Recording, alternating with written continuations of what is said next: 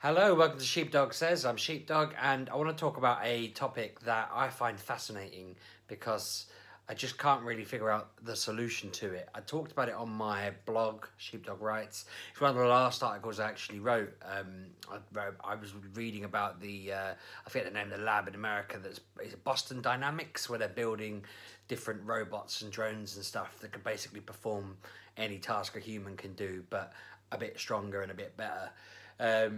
And I guess playing Detroit this past week with my wife, now playing it, and just generally looking around at stuff like that, it's only, the world's only going one way. I mean, so where I work, we obviously work with a lot of different companies, and every now and again we hear about a major company we work with who's in retail or something like that going into administration because they're not making enough money and that's it, they've gone.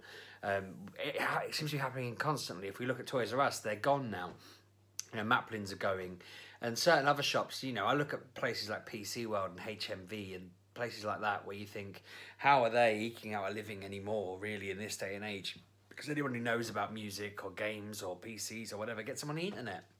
So I kind of feel like no matter what, no matter how we look at it, retail is pretty much dead. It's dying. It's not got long left, and people just aren't gonna want to do it. And if I was in that industry, if I was working in retail, I'd probably, in the short term, if I was looking for a similar level job, I'd probably want to start moving into something like delivery, because everyone's moving online. The only thing they need more of is delivery drivers. It seems like an obvious switch. It's a quick switch. But I think their days are pretty much numbered as well. If I was to say that retail was going to die in 10 years, I'd say by 15 years we'd have all of delivery drivers replaced by drones and flying drones, driving drones, whatever.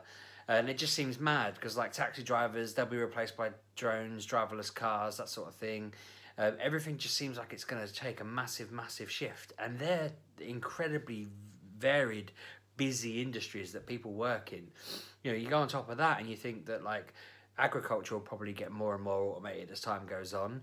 You've got, I'm trying to think what else people do. Lots of construction work has obviously been automated. They've got 3D printers that print buildings. They've got 3D printers that print toys and cars even, and all sorts of stuff like that. What's even more insane is my cousin always said to me that you'd never be able to go without a chef, for example. Chefs are important. They know how to cut up parts. They know how to butcher an animal. They know how to cook it, know how to prepare it, and so on and so forth.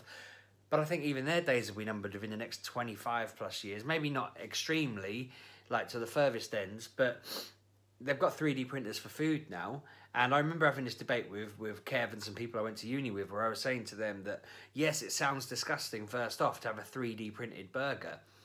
But when you taste it and they've managed to work it out right, there's already now technology that doesn't just sort of splurt out a burger and it just looks like a burger but it tastes of nothing. Their idea is that they're able to take whatever the parts of the burger are that taste the strongest, and they're able to print that out so that it's all that, so that it's a perfect tasting burger that's got all the blended bits all the way through it.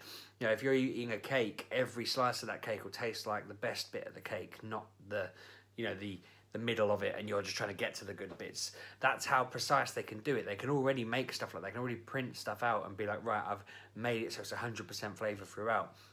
And I kind of think, that'll get boring. It'd be weird if you could go to a vending machine and print out a perfect meal every time. And that's the weird thing. The more I think about this is the sort of topic that goes around in my head constantly. I'm a bit weird. I like the whole futurology thing that people look into on Reddit and places like that. And I made a list of all the other industries that I think are basically ruined. I've covered off shops. I feel like all the retail parks we have now, all over the world, all countries have retail parks. They're all going to become offices and shops and stuff, offices and houses, sorry. And you're going to be living in like what used to be Toys R Us and things like that.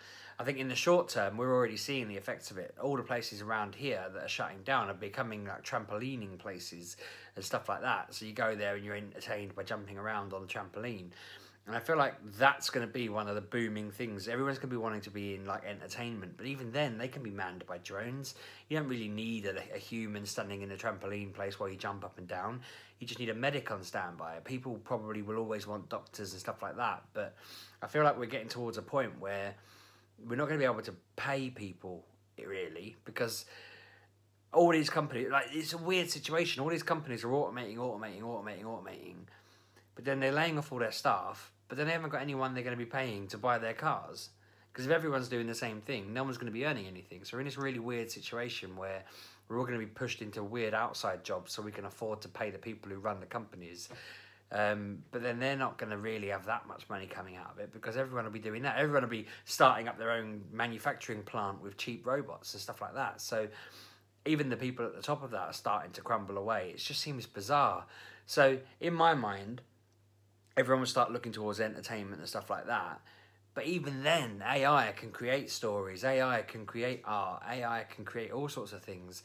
And I feel like already there's machines that are trying to find the perfect song. I mean, if you look around on YouTube, there are all these videos where people have got an AI to try and take the noises that people like the most, that gives them the heightened feelings, and then they try to turn that into a song that maximizes the amount of feeling you get from it.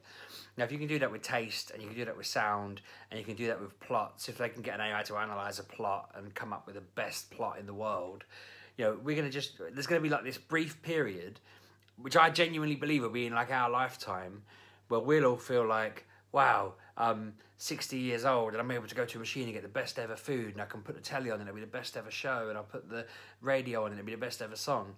People are going to get well bored of that in like a year or two.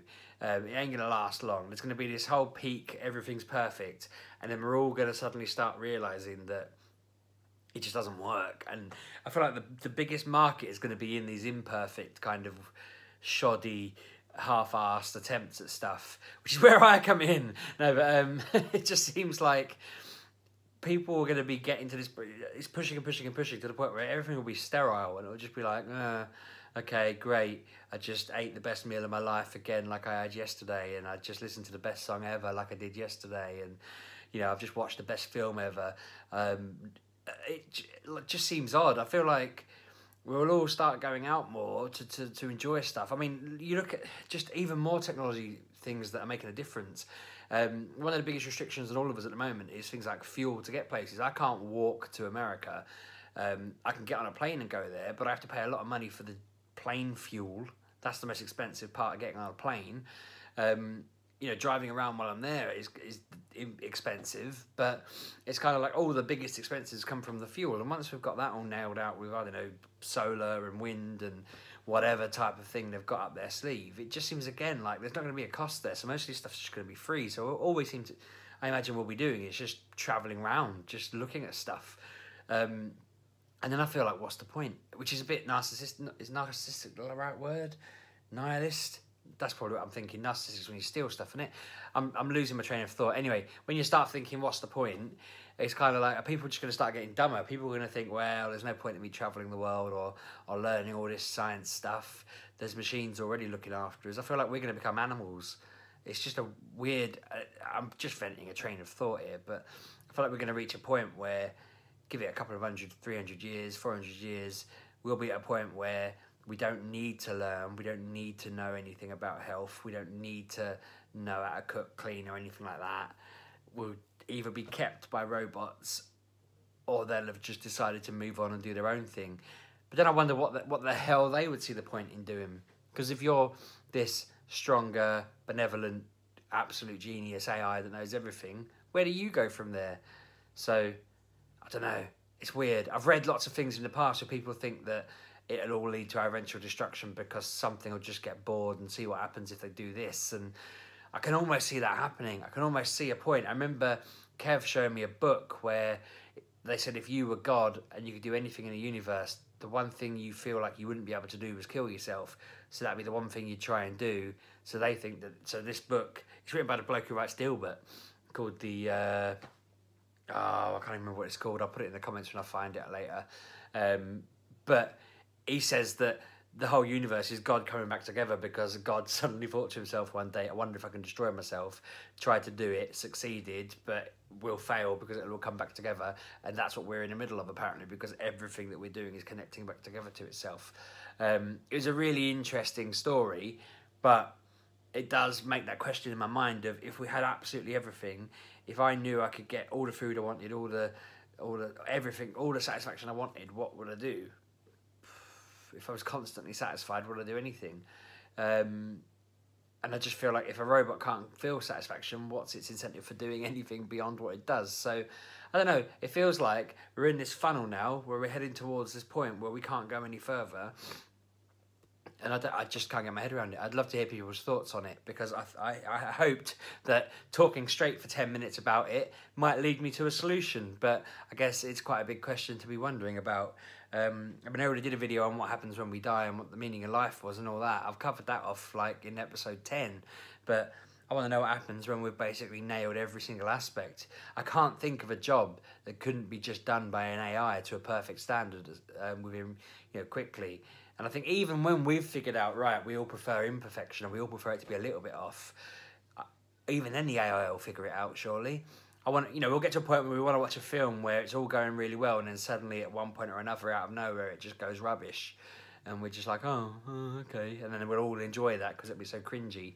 But British people are already like that. We love terrible things. We love cringing at how bad something is. So I feel like we're already ahead of that point as well. We can't win. I feel like we're all just going to end up tending to gardens or something until we just die of old age, which we won't do because robots will be looking after our every need. And the second our hearts get a bit weaker, they'll come and they'll poke around with nanobots inside us to stitch it all together. We just can't go wrong. I feel like I'm in this weird conundrum of, if I stay alive long enough, science will just keep us all going forever. But when it does, what are we going to do? Answers on a postcard, let me know. Also let me know if it was nihilistic, because I'm pretty sure it was, but I don't want to look it up and I'll forget the second I stop recording. I think that's the right word. This isn't meant to be a depressing thing, by the way, because part of me feels like it's not our problem, because whilst I believe strongly that science will keep us all alive a lot longer, I feel like there's probably only so much it can do for those of us who are already over a certain age. And I'm only 32 at the moment, so I mean, I might not be above that age, but part of me thinks 200-300 years, probably I won't be around by then, probably. So I might not be around long enough to see when it gets really, really dire, but I reckon I'll be alive long enough to be telling people that in my day we had to make our own meals and we had to clean our own floors and we had to go to the shops to buy things that didn't just appear before we even knew we wanted it. I mean, we've all heard that Amazon wants to try and predict what we buy now.